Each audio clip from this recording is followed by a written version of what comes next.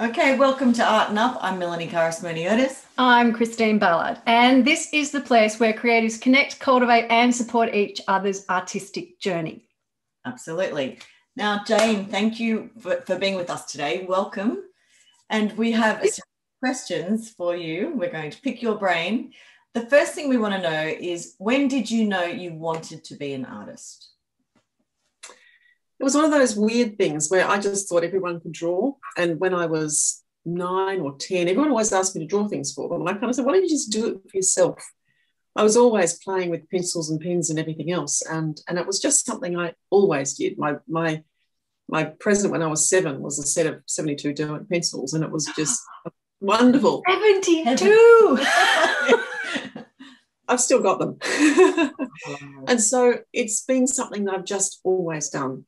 And I think when I was in about year 9 at school or year 10, I don't know, it was just always who I was. But it was sort of about year 6, I think, when I was at school, that I realised it wasn't something that everyone did, that some people could draw and some people couldn't, and it was a bit of a surprise. So going through school, I did art right through school. I went on and did a fine arts degree, and it was also sort of a case of whether I did music or art, but really art was where I was most happy. Oh, how beautiful. So it started very young. So that's when you decided, dedicating more time to being an artist. It sounds like that's the journey you started in the beginning, and that's where you sort of ended up. What did you do after you got your qualifications? How did that transcend into, an art life/career? I did a lot of teaching when I was relatively young. I taught piano. And then when I did my degree, I then took a year off working as an etcher, because my degree was majoring in etching, because I love drawing and ink and black and white. And then I decided that I did more and more teaching. I was teaching a lot of adults. I was still teaching piano. I was teaching workshops. And I thought, actually, I really love teaching. So I then did a dip ed. And then that led on to teaching in high schools. I went down to Melbourne and taught at Melbourne Grammar for a year, 2.5 years. And then we moved back to Sydney with my husband, and I taught at Barker. So I had 5 years teaching in schools and then took maternity leave. And that's when that was the end of teaching in schools. We then moved to America, where I wasn't supposed to work. So I just started doing more drawing and painting, but not etching, because watercolour was more friendly for children. And I started, when we moved to Singapore, I started actually teaching adults from my home, which I've been doing ever since. So the teaching has been something I really love, but I'm teaching adults more than students, more than high school students now. And what type of teaching do you do, though, Jane? We know that you're a specialist, the specialist in watercolour and colour expert, but what do you mainly teach to others? I teach drawing and sketching from life, and I teach colour understanding, colour mixing, and working with watercolours. So I have various sorts of workshops and courses about sketching from life, working with pens and inks, working with pencils, or working with watercolour, or both. So there's obviously lots of crossovers. So, some workshops will be really about just watercolour and how to use it, and lots of special effects in watercolour. And some will be about sketching from life and then adding watercolour, or adding watercolour and then sketching over the top, and so on. So it's all that crossover. Sometimes they're purely about colour, generally watercolour, but I have taught workshops where people are using oils or acrylics as well. But generally it's that understanding of colour and how to use watercolour and how to draw, preferably from life. Although, sometimes you work in photos as well, which is fine. In regard to your own practice, do you have a studio? Are you, where are you based? Where do you get your work done? I'm in my studio now. It's a very small space, but it's very compact. And you can see there's just all sorts of stuff behind me. I'm sitting at a lovely big architect's table. So I work with watercolour always on an angle. I have a computer over there. I have a view out the window, and then I have loads of books. I can show you a little bit, but it's not exactly going to work very well. And then we look out the window, which you won't see because of the light. So I spend a lot of time. And this is in Sydney, Australia, for everyone. Sydney, Australia. What suburb are you in, Jane? Longueville. Okay. Lush trees, lots of Beautiful gardens trees. and Beautiful trees in London. Yeah. Yes. Oh, And the river's just out there, and I row on the river, and I love spending time just on the river and looking at the rocks and looking at the trees and just being out on the water, and wandering around, in the area. From what I know about you, Jane, is I'm very familiar that Jane gets up early in the morning before she teaches a class, yes. grabs a coffee at 6 o'clock in the morning and will take herself out to any location that she's on. And she does the most amazing little travel diaries. Yeah. And I think that you really love that time, don't you, Jane? That early morning before anyone can get you. And that's a really big attribute to your beautiful travel diaries. So you'll see her at some fancy cafe in Bathurst, the crack of dawn. Yeah, maybe earlier than 6, I'd There's say. quite a few of these people that do this, though. Yeah. Well, fortunately, otherwise it gets a bit lonely. But I think if I'm going to travel somewhere, I really want to have a record. And my sketching diaries are my own. They're my playground, and I'll explore whatever I like. They're not necessarily shared on social media. They're certainly not for sale. And so I do different things depending on what I'm looking at and what seems the appropriate way to approach it. So sometimes I'll be somewhere and I think, no, that's a brown ink drawing with watercolour, or it might be a grey ink, or it might be a pencil or a water-soluble pencil, usually with watercolour, but not always. And so I because I'm a realist, I tend to approach the subject to make it as realistic as possible, but using the most appropriate medium. I mean, I love fountain pens, I love pencils, I love water-soluble pencils, I love watercolours, and they all get together so well that they can, whichever order you use them, they have a nice little party. And you do travel quite a lot around the world. You're part of the travel, have I got that right? The travel sketches, for anyone wants to. The Urban Sketches. Urban Sketches on Instagram. They are these group, and you gather from we used to be able to gather from all around the world and travel and draw in locations. And with that, with your materials, then there's quite a narrowed down set that you use when you travel, isn't there? You're quite well known for your customized colours. Can you tell us a little bit about that, Jane? Well, I'm always trying to work out how few you can get away with, and I've always loved small things, whether it's little tiny pencil sharpeners or little tiny staplers. And, for as long as I can remember, if I had money to buy, it was on art supplies or stationery. And so I tend to narrow down to a palette with as few colours as is reasonable. I then like to add some others for all the wonderful characteristics you can do with watercolour. So I might have 20 colours, but it'll be in something very small like this. So this is just a very small brass palette that I would then travel with. Smaller ones too. I have smaller ones too, yes. I have one that's a necklace. I have tiny little key rings. I have all sorts of ones that have beautiful very few. Little matchbox style. Lovely. Yes, I have a lot of fun with it. And I can get down to comfortably working with about 9 or 3 at a pinch. But I do a lot of work on how to figure out which 3 colours or 4 colours or 6 colours or 9 colours would work the best for being able to do whatever you want to do with as few limitations as possible. So I don't want to create a palette that's only good for urban sketching or only good for botanicals or something like that. I like things to be, so that you can use the one palette for anything. And I came up with one I called it the ultimate mixing palette, and I did a book explaining all the different mixes. With 15 colours, there were 105 2-colour combinations, so I painted all those out. And then I explored some of the most important 3-colour combinations, and the whole book just goes through thousands of combinations using these 15 colours. And that works for just about any subject you can come across. It doesn't mean that you can't add fun colours or convenience colours, but I was really looking at, how few can you get away with and still be able to work on any subject. So that was then created by Daniel Smith. They made the palette, so there's 15 colours in a little plastic travel palette. And most of my teaching works with those colours, but with additional ones if people want to. So the idea isn't that people can't explore the lovely colours that they may want to add, but that they can do everything they need to do with this palette of 15. Tell me, so I love those sorts of challenges. I do know you love a challenge, and your attention to detail is absolutely brilliant. Do you have that same attention to detail when it comes to planning your practice, or is it more spontaneous? No, that's more spontaneous. I'll generally choose what I want to do and just go for it. I don't necessarily do preliminary studies or sketches or tonal work or anything like that. I will basically look at a subject, choose what I want to do, and I might think, right, I'm going to divide the page into 9 and do a little bit here, or I might just line it up on the paper and start.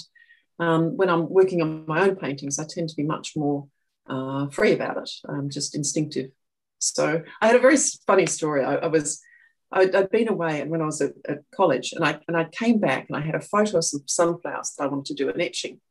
And my tutor, a lovely man, Earl Backen, very famous in his time, and he saw me just about to draw straight onto this plate looking at the photo, and he said, "No, you can't do that. You've got to draw it out." And I had to, put them back with chalk and then draw it through and everything else. Yes. And when I did all that, he came over and the line I had started to draw was in exactly the right place. So he left me alone after that and just let me do whatever I wanted. So no, I don't do a whole lot of planning. Sometimes, but usually not.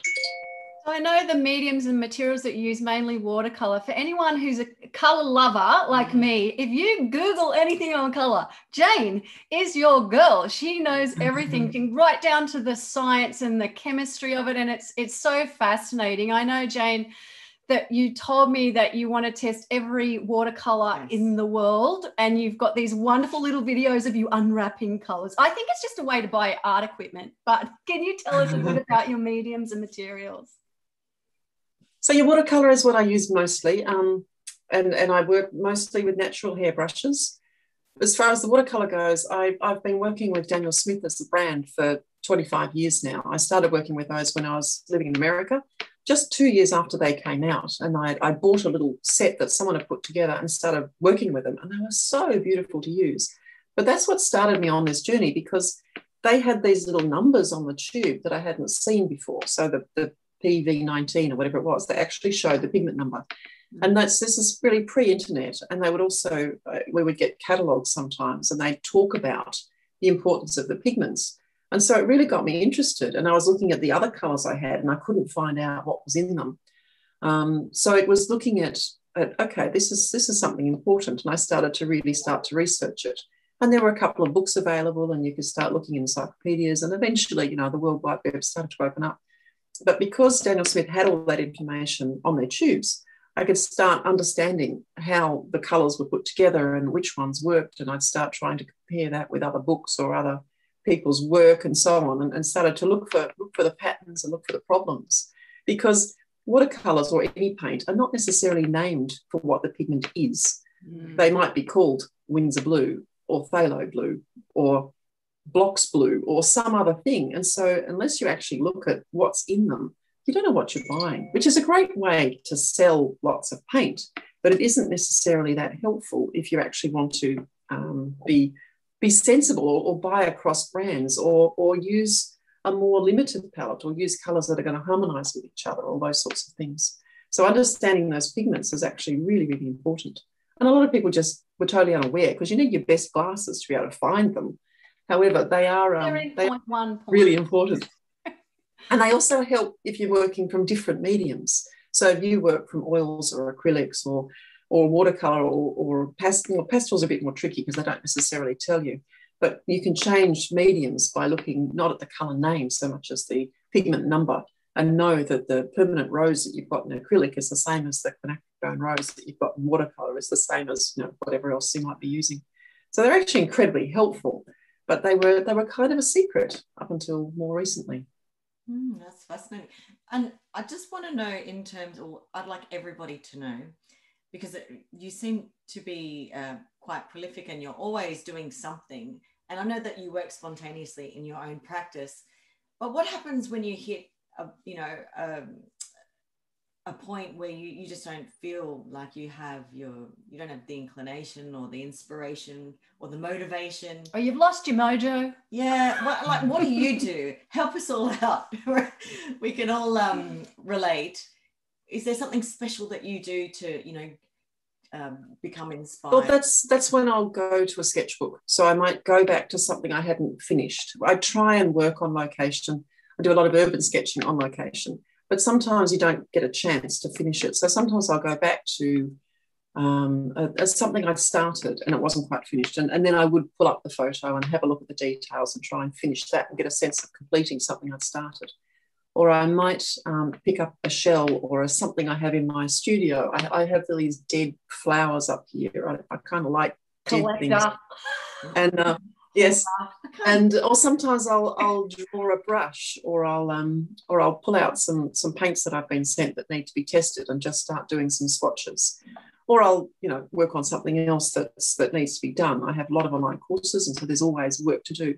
So there are times when I'm not necessarily doing something that's a new creative thing, but it's finishing something else off. And then sometimes I'll just want to pull out some colours and play with them. So I might decide I'm just going to work completely abstract. I'm not known for abstract work, but I actually do quite a bit of it. And so I'll pull out just a few really lovely granulating watercolours and start throwing them around, sometimes with an idea in mind and sometimes not. So I might just tape up a whole lot of pieces of paper with a whole lot of squares. I like to work in a square on this sort of thing, because then you can turn them around anyway, and just start throwing some colour on and playing with it. Or I might go in the garden and pick a flower and do that, or do a leaf. A lot of the things I suggest to my students, if they're a bit stuck, is just paint a leaf a day, because every leaf you pick up is a little bit different. I love and that. Paint a leaf. Sometimes it might be good to do it in pen, or sometimes in pencil, or sometimes in watercolour, and there'll be different colours, and you might try putting the colour down and lifting it out, or you might try painting around the veins. I mean, there's each one is just a bit different. A bit more tricky in the Northern Hemisphere, where they have the leaves all disappear. But in Australia, we can always find leaves, and they can be really, really gorgeous to do. And those students who've done that have pages and pages of leaves, and the improvement that they see in what they've done, and the observation and the techniques is really dramatic. But it's not too hard. It's a small thing that they can work on. So I never find that there's not something to do or something that I can do. It's more a case of there's so many other things I'm trying to do that I don't necessarily do the original work for myself. That's more of the problem. And what's your stance on social media? How do you feel about it? How often do you post? What platforms do you use? Well, I have a website and I have a blog, and I will use them quite specifically to share things I think people will find helpful. So the website is set up with all of the information on paints and on brushes, on sketchbooks, on papers, and all of the thousands of swatches that I've created. They're all scanned and individually named so that you can click on each one to get all the details. So the website it also has galleries of my own work and my sketches and so on. The blog is slightly different in that what I try and do there is to do a very specific post. So I might put the full range of the Smirniotis watercolours or the full range of the Daniel Smith watercolours, so that they can all be compared as a range. So that I work the two quite differently. Or if I'm looking at a whole lot of new fountain pens, I'll do a blog post on fountain pens. But they're generally intended as something that someone will find helpful. So it's the teaching part comes out. You're very generous. And explain and help, here's some information. And I try and cross-reference them, where that's helpful.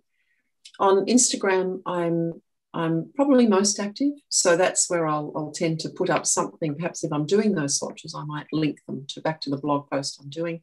Or if I've painted something on location, I'll put in an image of that sometimes. But I don't spend a lot of time on social media. I do have a Facebook page, and I have a private, sort of a personal Facebook page, and I have a Facebook group for my students. But I don't do a lot on it. I'm not very. I don't do that optimizing everything and play all the games that you're supposed to play. But I put things up there when I feel like it. You do have an online class though, don't you, Jane? So people can come and do your classes online, and that's grown over the last COVID year. You've spent a lot of time doing that, and so whilst you haven't been able to teach around the world, you are very accessible in all shapes and forms. So, Jane, so I have two big classes. They're both 12 lessons plus a huge introduction. One of them is called Mastering Watercolours, and it really goes through from a serious beginner through to really understanding all the techniques and so on. And the other one's called Travel Sketching, And that takes people through many drawing tools and techniques, including techniques to draw from life, and that includes watercolour and so on as well. So they're both really, really big courses that are available for people to start whenever they want to.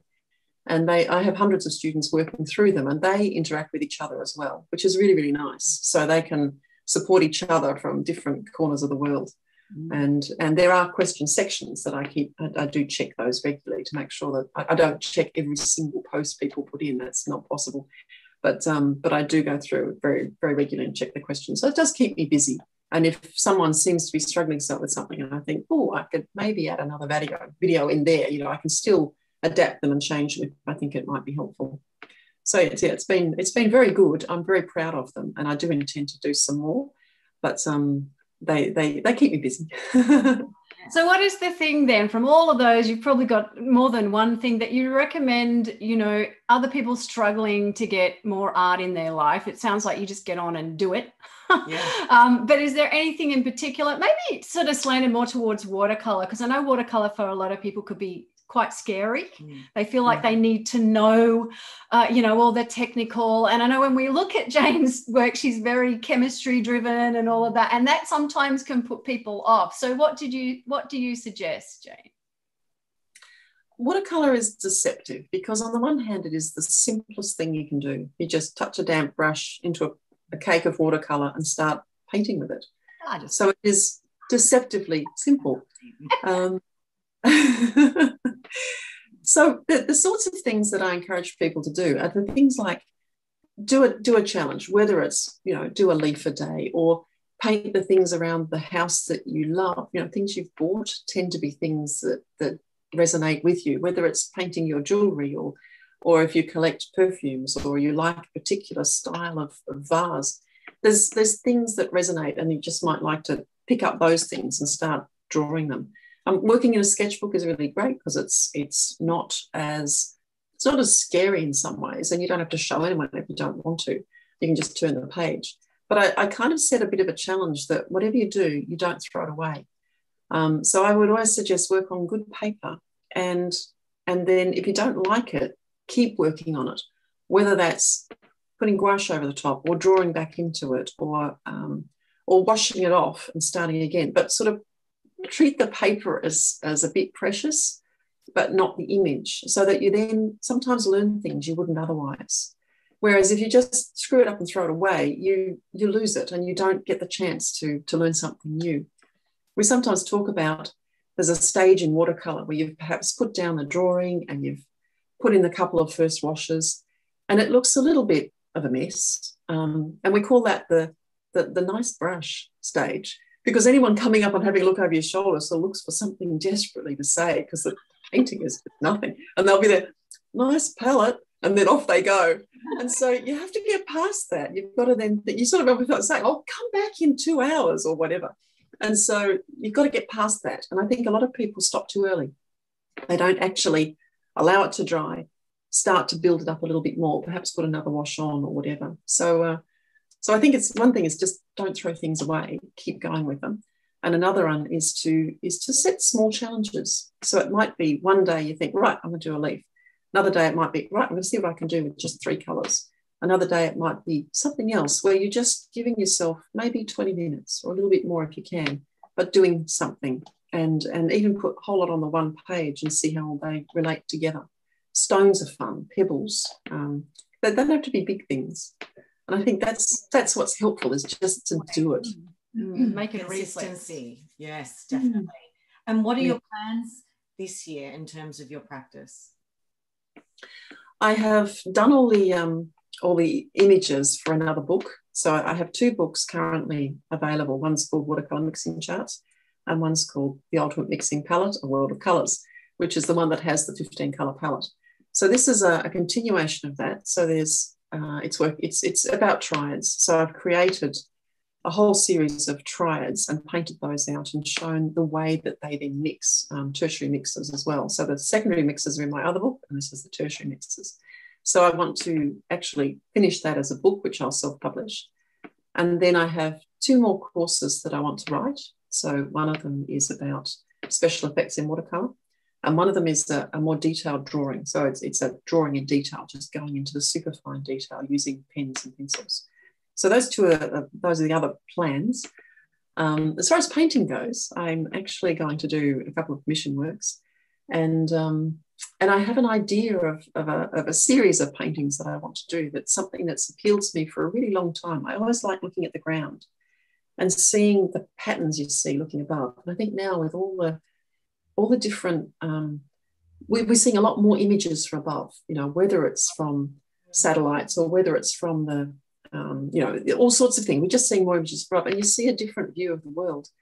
And so I'm interested in working in a square foot format and looking down at riverbeds or at rock beds or at beaches. And I just love that semi-abstract patterning. So that's something I'm been sort of had at the back of my mind, and I take photos and it'll happen sometime. But I don't put too many deadlines on things because, you know, life happens. It does, indeed.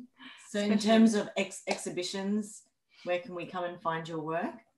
Well, I'm having an exhibition at Gallery 1111 in October. I exhibit with the Australian Watercolour Institute and each of their exhibitions, and I exhibit online. I don't have any other things lined up at the moment. Not been what I've been focusing on, but I have plenty of work just waiting. Some waiting to be done, some waiting to be exhibited, but and lots still up in here. Yeah, and lots of amazing workshops as well. So if you've ever seen Jane, the participants in a workshop, quite often it's just this beautiful quiet, and they're just so engaged in what they're doing. And you are an amazing teacher, Jane. Artist. So thank you so much today. Yes, we love Jane, colour lover. Yes. Go and check her out. We'll have lots of pictures, and hopefully Jane can supply some images of those beautiful palettes we talked about. Maybe that's just me. And she's very attainable, and you know, there's so much you can learn from Jane everywhere, online, and do a class. And we really appreciate your time, Jane, today, and we better let you get on with it, huh? Yeah. Well, you have lots to do, but look, you are very generous with all the information that you offer, and you're constantly connecting people to art. So thank you from Art and Up. And thank you. Well, and we'll see you at the exhibition. Yes, indeed. Thanks, Jane. Happy painting. Bye. You too.